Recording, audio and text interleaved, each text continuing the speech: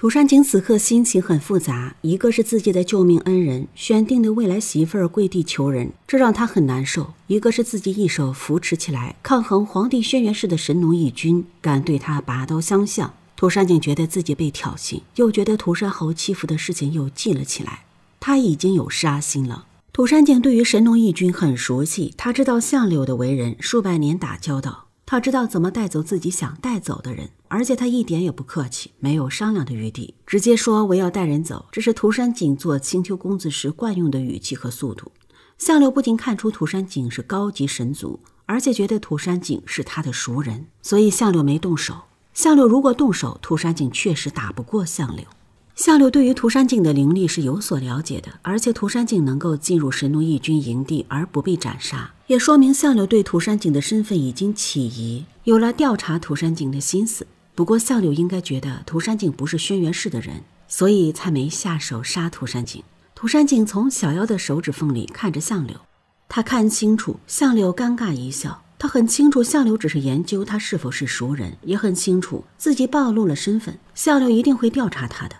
但是涂山璟要的就是相柳调查他，既然涂山璟大难不死，他要的是武王和七王死，要皇帝付出代价。既然神农义军就是跟轩辕氏对着干的，他就要暴露身份，让相柳来找他。他准备加大扶持神农义军的力度，让神农义军跟轩辕氏继续死磕。涂山璟可不仅仅是为了小妖暴露自己，之所以蹲下来背着小妖，一个是小妖背部受伤，他不能抱着他碰到他的伤口，一个也是震慑相柳。涂山璟肯背着的人不是简单人物，相柳不能任意打骂伤害，而且这个效果很好。相柳确实后面只敢吸血和让小妖自己摔伤，不敢拿鞭子抽人了。涂山璟还是在做一箭双雕的事。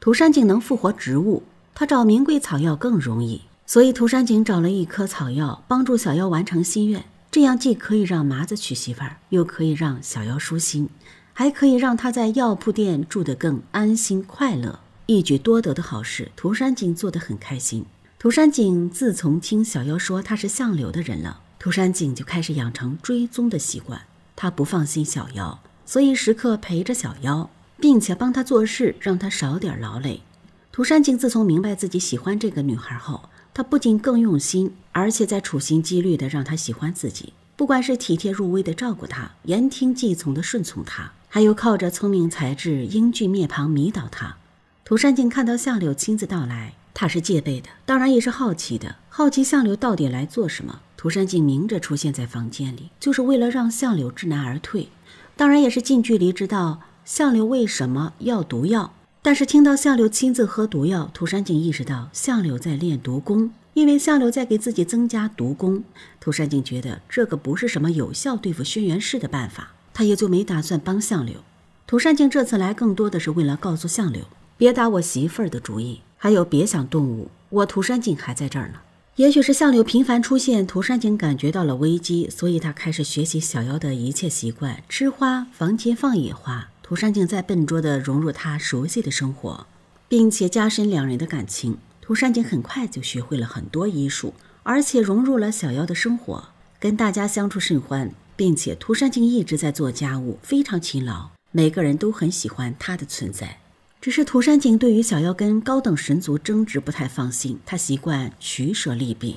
所以没有意义的事情涂山璟不做，这是从小的教育，一举两得的事可以做，出力不讨好的事不做，注定赔本没意义的事情不做。涂山璟还是商业思维，但是小妖感情用事，就是卯足力气跟高等神族对着干。涂山璟第一次意识到有些事情是不能理智去思考的，有些没有意义的事情在感情世界里却弥足珍贵。这也算是小妖给涂山璟上了一课，上了一个如何做毫无意义但是在感情上很加分的事。也许是这个意义太深刻，涂山璟才会经常傻傻的在原地等着小妖，只做无意义的傻事。涂山璟躲阿念，因为他不想被认出来，也不想在伤没养好之前面对浩陵王族，面对阿念身边的轩辕皇帝孙子苍玄，他不知道算计他的人，让涂山侯害他的人里面，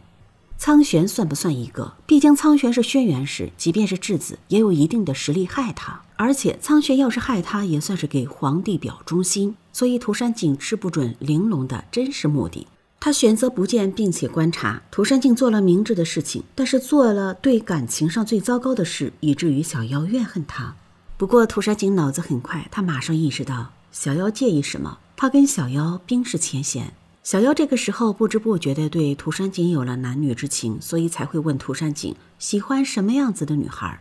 涂山璟看着小妖，这就是明确告诉他喜欢小妖。小妖知道涂山璟眼神的浓情，只是懵懂的他不知道涂山璟已经爱上他了。他只知道有点不好意思壁咚人家，还有一点暗暗的喜欢他。涂山璟不仅很会安排事情，而且很会解除误会。涂山璟总是靠着口才和无意义的蠢事化险为夷，他能让小妖次次回心转意。心思深沉又聪明的狐狸精，可见其双商与处事能力。对于突如其来的串子与桑田二的事，涂山璟会机敏地发现这里面有问题。涂山璟想代替小妖找相柳，一个原因是不希望小妖脖子上再有吻痕，不希望这俩感情加深；一个是想问清楚，相柳设置一个女奸细来探听虚实，相柳想做什么？涂山璟在戒备，也想排除隐患，并且涂山璟觉得相柳是针对他而来，但是小妖不接受他的建议。小妖让涂山璟找串子，就是为了支开涂山璟，同时考验涂山璟到底害不害怕见到阿念，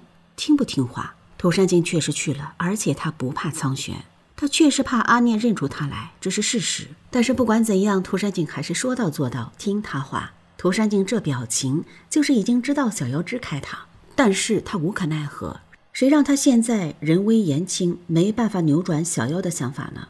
涂山璟有没有看到真海询问串子的施法动作？看到了。狐狸精方圆几百米都能听到动静，察觉一切。狐狸耳朵很灵，眼睛又是又尖又毒的。涂山璟为什么面无表情？因为他这一下知道了桑田二是探听小妖虚实，不是他，也知道阿念没有发现他，而且苍玄也不认识涂山璟，所以涂山璟保持镇定，即便知道了真相，也是一副我只想带走串子，别的与我无关的姿态。涂山璟在外人面前一向很稳，从来不会情绪外露。涂山璟去掉吻痕的表情，就是青丘公子平常不开心冷冰冰的表情。其实涂山璟会克制不住展现自己的真实情绪，以及他以往的姿态。叶时期只是他的一个身份，不是他的全部。多年来涂山璟的习惯，他一时半会儿改不了，包括居高临下的表情，包括做事的态度，以及惯用的姿态。涂山璟知道苍玄在调查小妖，他感觉到了危机。不管苍玄什么心态，对于涂山璟而言，心狠手辣的轩辕氏一旦调查谁，一定没有什么好果子吃。涂山璟亲自领教过，所以他杜绝轩辕、苍玄对小妖的一切靠近举动，甚至是非常戒备。涂山璟对小妖的关心，对苍玄的排斥，足见他对是敌是友泾渭分明。涂山璟以前的世界里，虽然不是黑白分明，但是他做事属于要么不做，要么做绝，要么不碰，要么保证安全无误接触。涂山璟一向是个沉稳、谨慎、细心的人。涂山璟蛮烦苍玄和小妖关系亲近，不仅是因为这是轩辕苍玄，是轩辕氏的子孙，是害了他3年不人不鬼生活的家族的人，更因为小妖低三下四的恭维苍玄，习惯了被人恭维的涂山璟蛮讨厌小妖低三下四的。但是他又不得不接受，因为他没有恢复涂山璟的身份，草民对王族对富贵人家恭敬也是应该的。涂山璟也许因为相柳住在小妖房间里一宿，涂山璟有了危机感，所以对小妖有点霸道，这算是维护情感主权，也算是加深自己跟小妖的感情。涂山璟还是知道怎么更好进一步的。涂山璟知道苍玄对小妖没有很深的恶意后，他也算是放心了。接下来他的伤好了，相柳他也近距离观察了解了，他该有所举动，让轩辕氏知道算计他的后果了。只是在有所举动之前，他得先稳住后院，不能让后院起火。小妖呢，很清楚涂山璟和阿念是一类人，俯瞰众生，所以猜出了涂山璟的身份不俗。涂山璟呢，则是在考虑用什么样的手腕和身份跟轩辕氏的武王、七王乃至皇帝出手。